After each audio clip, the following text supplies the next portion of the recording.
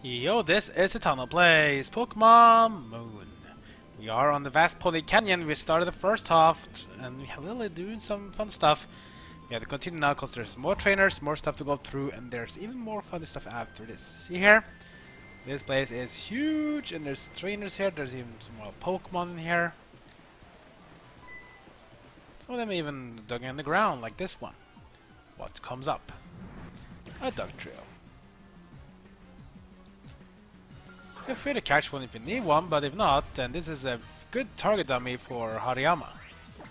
Because this Pokemon here is really weak. Not Bubble. Pretty okay-ish ground attack, but not that good. So let's do one quick break, and it's gonna go down.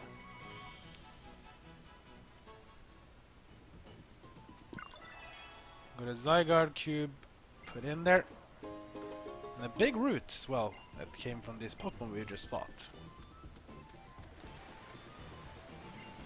This is not repel, and we have this big rock we have to move.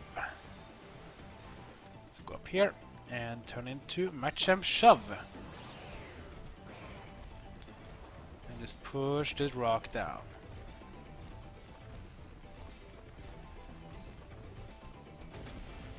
There we go, pick up this item here.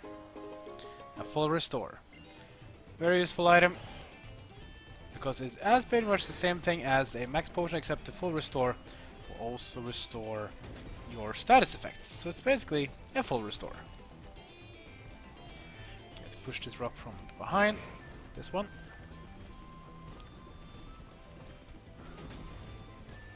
Then we can climb up the rope if we need to. Something else down here maybe? Go outside at least. A Dusk Ball. One of my favorite Pokeballs actually, because Dusk Balls work very nice at evening time. And since I'm playing Pokemon Moon, that means if I'm recording this at daytime, that means it'll be evening time in the game.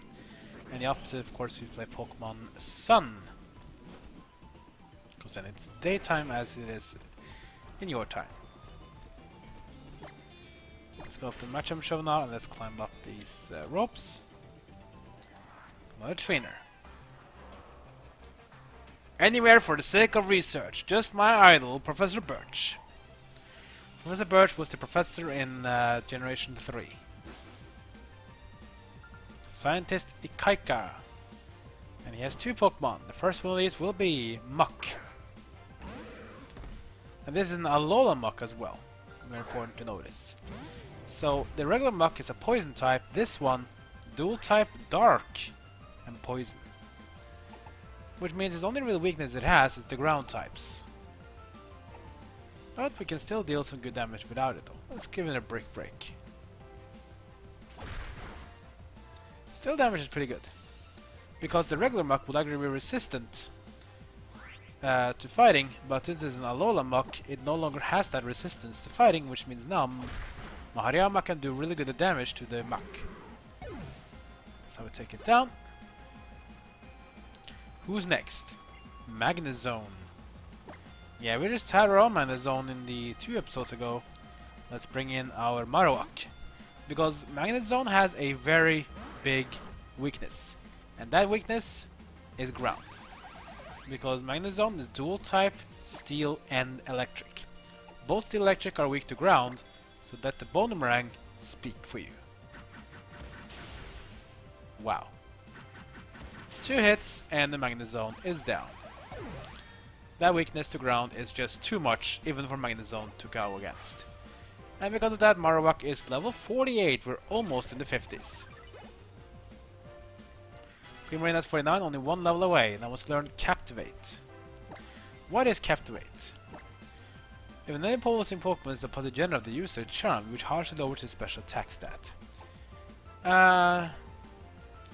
It's a very niche move, so I don't want to learn it. Shagon is 40! Nice! The skills of Pokemon are needed when examining places here and there. So Shagon at 40 is very good. That means we are pretty much in the same level range as the rest of the Pokemon, which you can start using in battles if you want to, but generally though, I will probably wait a bit. I'm getting fired up, naturally. Sure. What do you have to show us though? Against Punk Anna. So it probably was a team school before. She dresses like them, but I guess she's not really well with them. She has a Dusk Ball with a Alolan Persian. So this is a Dark type. It was a normal type with its regular form, but this is a Alolan form with its a pure Dark type Pokemon. So it should go down with a single Brick Break. Now Nasty Plot. Nasty Plot is a move that increases special attack by 2 stages. Won't really help it though, because 1 Brick Break is enough to take it down. Unfortunate. Next up is another Dark type. It's Honchkrow, the evolved form of Murkrow. This is a Dark Flying Dual type, so use some Pokemon you know are good against Dark, but you can also use Electric, which I will use. You can stick with Hariyama though, because Honchkrow is not weak to fighting or resistant to fighting, but it does fighting moves, so you don't want to use it in general, but you can still do it. So Honchkrow coming Generation 4, even though Murkrow was Generation 2. It's one of these many evolutions that was introduced in the game. Discharge. That's a 1-hit KO on the Honchkrow. Well played, Magnezone. Both these Pokemon had their evolutions introduced in Generation 4. Magnezone's 47. Getting pretty strong now. And Toucan is 48 as well. Hariyama 47. And we win. I got fired up and lost. Naturally. Naturally. Okay, let's cross this bridge then. Who's this?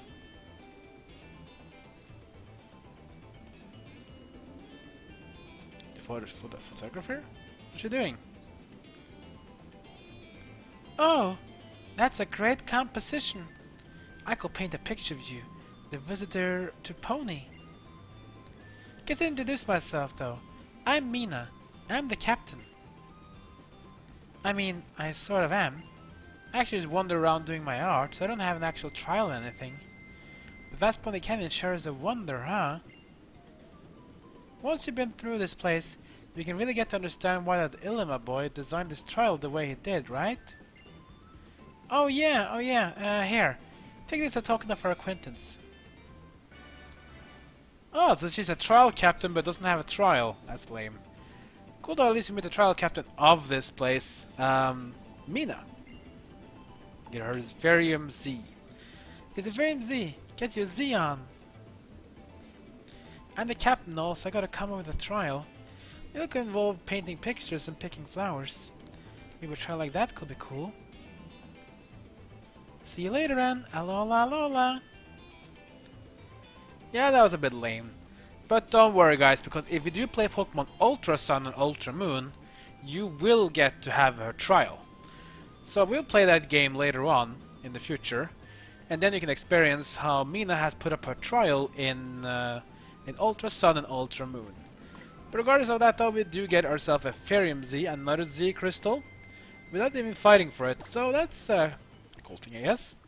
And you certainly want to use this one soon. I will explain next episode why you want to use it, but for now, let's just continue with more trainers. Let's have a party. A rough and tumble Pokemon party. Pokemon party? Okay. I'm gonna go up against Punk Guy Adam. He only has a single Pokemon, and that one will be Pangoro. Oh boy. So Pangoro, dual type, fighting and dark. Which is a bit funny, because that means he actually is weak to his own typing. Yep, he is weak to fighting himself. Because dark are weak to fighting, let's give him a close combat as a present. Here it comes.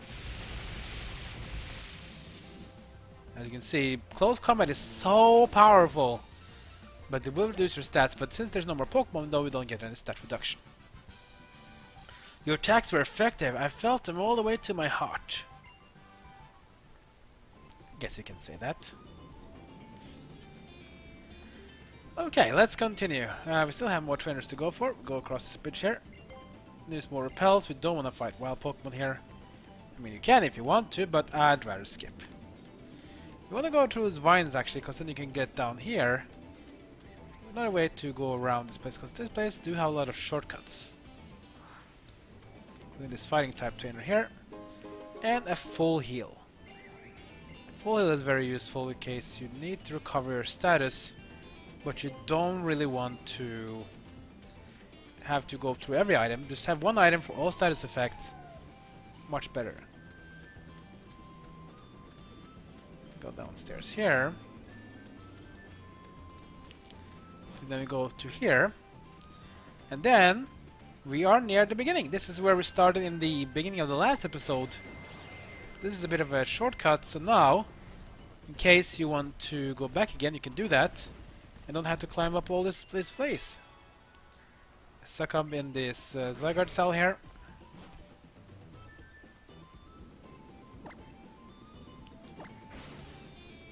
So now you at least can fly off. You can go back to Pokemon Center or do other things and come back here if you want to. There's a few trainers here, and then there'll be some special event going on, but I'm not ready for this event yet. I'm gonna go and look for more stuff. Let's go up this vine here again, so I guess this was actually the path to go, because this is the end of the trial, the end of the canyon. Is there really nothing else here? Okay, I guess I was wrong then. It's been a while since I've been in this part of the region. Okay. So just go down here, collect the item, fight this trainer, and then you're ready, go down here. And then you want to fight these two trainers standing ahead of you. Let's go fight them right now. 3 of them, actually. We're aiming for the top, so be prepared for us to go all out. Sure, let's fight these 3 trainers then before we end this episode. First one of these will be Ace Trainer Hiroshi with 2 Pokemon. And the first one of these, what will it be? Absol. Absol from Generation 3 is a pure Dark-type Pokemon, which is very good for Hariyama, because Hariyama, also Generation 3, doesn't mind fighting Absol. So let's just go with the Brick Break. Should be enough. Detect from Absol, which means it'll be immune to any attacks. Doesn't really bother us, so we just use Brick Break again. Sucker Punch. Priority Dark move, here comes Brick Break. That's a 1-hit KO on the Absol. Very, very nice. His second Pokemon, what will that be? Oh, Lapras.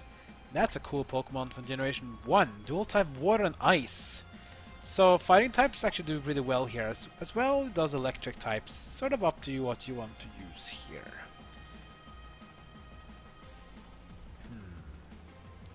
I think I want to go with Magnezone, just to give the... Don't use the same Pokemon for everything. So let's bring in the Magnezone versus Lapras. So Lapras, a very heavy Pokemon, sort of the fairy Pokemon, Generation 1's Ice and Water dual type. So it's weak to electric, let's use Discharge. Here it comes. But Lapras is tanky though, so it will survive. Here comes the Brine. Water move that does more damage if the health of the opponent is below half. Discharge number 2. This time Lapras will go down. Well played, Magnezone.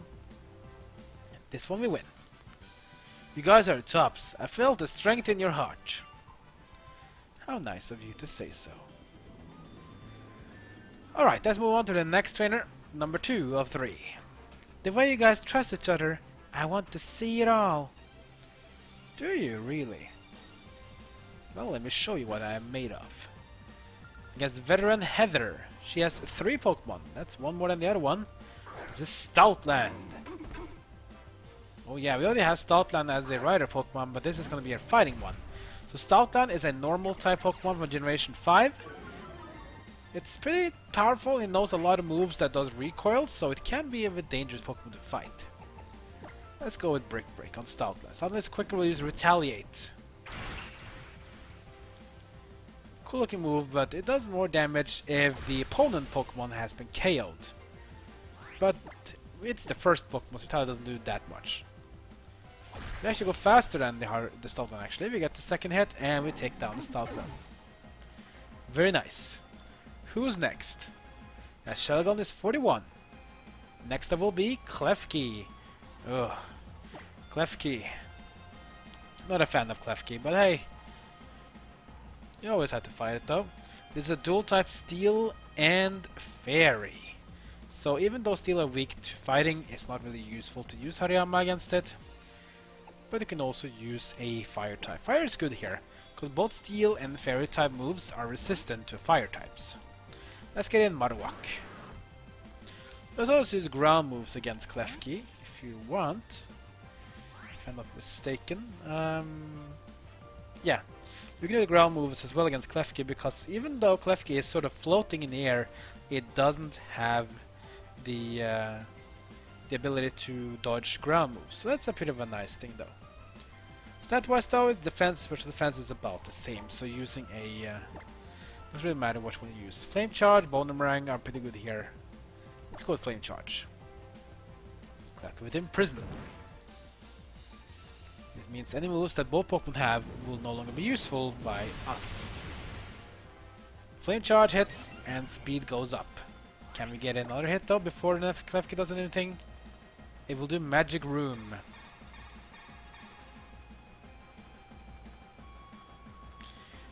Oh, that's kinda sad, but okay.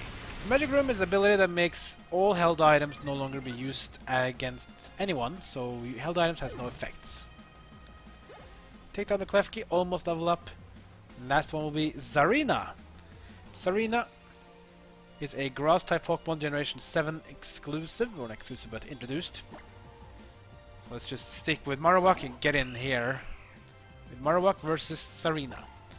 So Zarina is a grass type, so you know what to do. Flying Pokemon do well as fire types. Let's go Flame Charge. Good Flame Charge there, but not even half those, so that's a bit lame. I guess we have to do it twice there. Leaf Storm. Powerful grass move, but doesn't do that much.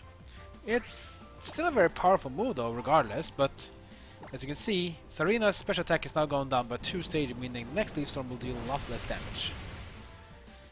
Ooh, that was close, but not enough. Zarina will go on. Here comes the next Leaf Storm from Zarina.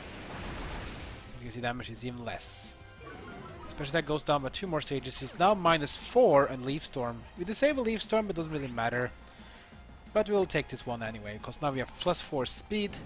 Here comes Flame Charge again, and that should be the end of Zarina. Well played, Marowak, and this one is over. You're level 49. Was the Endeavor? Not interested in Endeavor. Let's just keep the old moves. Manazone's 48, and we win this one. Nicely done, I dig it. Pokemon trainers who trust each other. Yeah, I guess you can say that. But we have one more battle to go before we end this episode, so we might go a bit over time here. Let's just recover Hariyama a bit. To do a little change in my party as well, because these ones will be a bit tough. Let's see. I want to do a little change here. Let's see. Did I have a steel type move in Magnezone? Didn't I? Yeah, I did a flash cannon. Okay, that's good. That means Magnezone, you will be stepping in now. I think it's time for you to shine a bit. Against this Dark Trainer here, this veteran. The altar is just a little further, so I can't let you pass easily. Show me everything you got. So yes, the altar must be behind this guy then, so let's just beat him now and then go to the altar next episode. Veteran Eric with 4 Pokemon. So it's going to be a long fight. First one, this is Gramble. This is Snubble's evolution form. This one was a normal type until Generation 6. That's when it changed to Fairy type. That's why I changed in Magnezone, because Steel types are super effective against Fairy. Flash Cannon, here it comes. 1 hit KO, very nice. Good job there, Magnezone. Who's next? It's Golem. And this is a Alolan Golem, so it doesn't have the ground type, but it has rock and electric. So you can do it multiple ways. You can actually do it with ground moves. Actually, it's quadruple weak to ground, but Golem has a very high special defense. I mean, very high defense. So you might have to consider it. So instead, I'll go with Hariyama.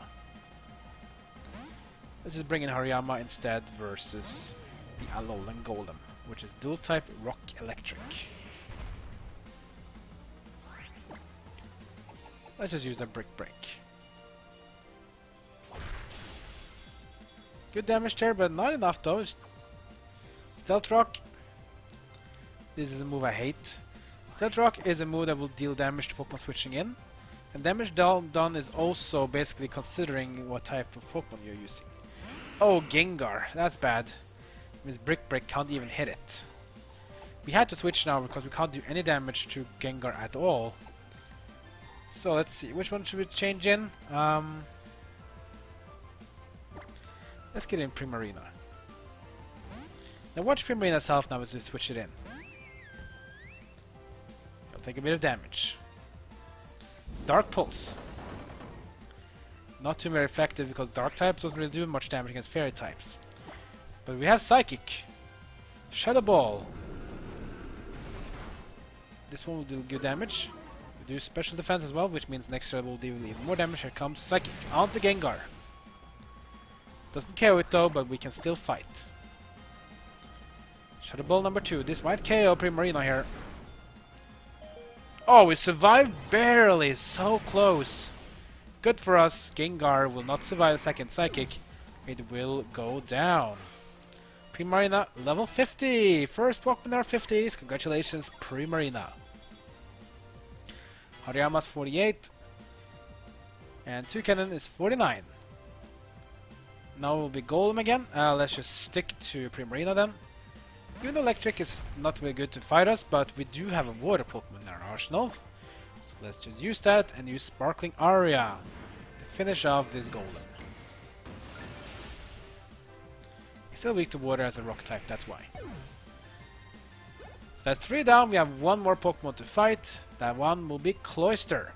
Generation 1, dual type water and ice, just the same as Lapras, which means fighting Pokemon do well here, as well as electric types. Let's bring in Magnezone. Versus Cloyster. Take some damage from the Stealth Rock, which is not that much though. Let's use Discharge on Cloyster. You're faster as well. Here it comes. That's a one-hit KO on Cloyster. Wow. Power in display. Shelgon is 42. And also learns Scary Face. Scary Face is a move that reduces speed by 2 levels. But I'm not really a fan of it, so let's just keep the old moves. Wow, you got a lot. I have no choice but to admit defeat. How nice of you.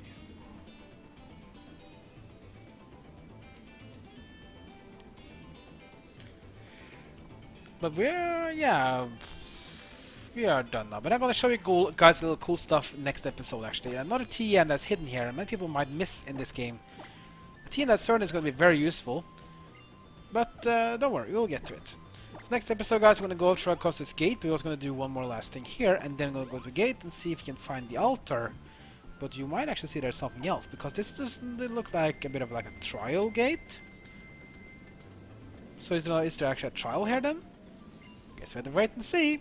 Like, comment and subscribe, follow me on social media. That's it for now. I'll see you guys next time, and my journey in Pokemon Mode continues.